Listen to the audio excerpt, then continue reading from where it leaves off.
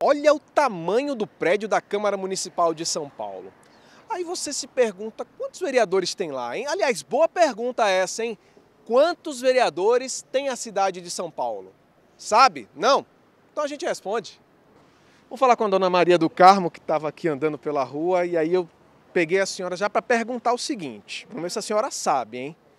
Quantos vereadores tem a cidade de São Paulo? Pô, rapaz, aí você me pegou.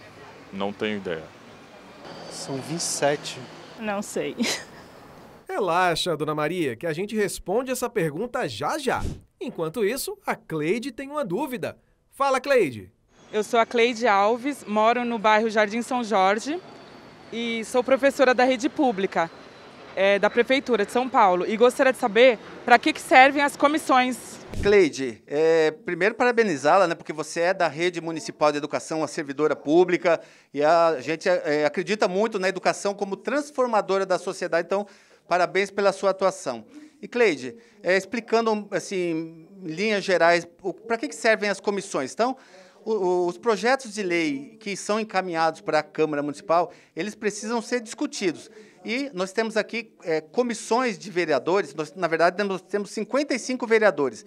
E eles são divididos por comissões. Nós temos a Comissão de Constituição e Justiça, que julga a legalidade, a constitucionalidade dos projetos. É a primeira comissão que um projeto passa. Então, o projeto que o prefeito encaminha para a Câmara Municipal ou que um vereador apresenta, ele obrigatoriamente tem que passar por essa primeira comissão, para ver se o projeto é ilegal, se ele é inconstitucional, se ele pode ou não seguir adiante. Após essa comissão, ele tem outras comissões, tem comissões de mérito, que a gente chama aqui. São comissões de saúde, comissão de educação, de transporte, de política urbana. E após ele tramitar em todas as comissões, ele vai para o plenário, que vai ser, aí o projeto vai ser discutido pelos 55 vereadores, mas ele já vai ter o aval das comissões, tanto da Comissão de Constituição e Justiça, como das comissões de mérito. Parabéns pela sua atuação, parabéns pela sua pergunta, que é muito importante. Eu sou Isomar Silva Magalhães e tenho uma pergunta para os senhores vereadores. Como que é escolhido o presidente da Câmara? Dona Isomar, muito obrigado pela pergunta. E o presidente da Câmara Municipal é eleito por votação de maioria absoluta dos vereadores e vereadoras no início de uma legislatura. Precisam de 28 votos para eleger o presidente da Câmara Municipal de São Paulo. Meu nome é Sandra, eu gostaria de saber se o vereador pode trabalhar só para o bairro ou por outros. Olha, Sandra, o vereador é para trabalhar por toda a cidade. Então, toda a cidade, o vereador é eleito para defender a cidade, defender todos os bairros.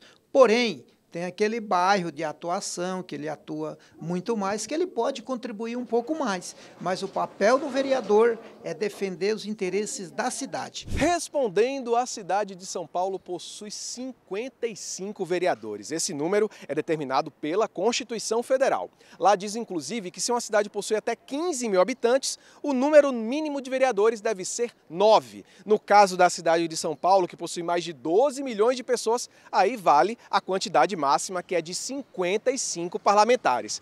Posso falar uma curiosidade? São Paulo é a única cidade do país que possui essa quantidade de vereadores. Agora também pensa aqui comigo. Para representar toda essa gama de pessoas, essa quantidade de gente, mais de 12 milhões, só sendo 55 vereadores mesmo, né? A gente se vê no próximo Quero Saber. Tchau!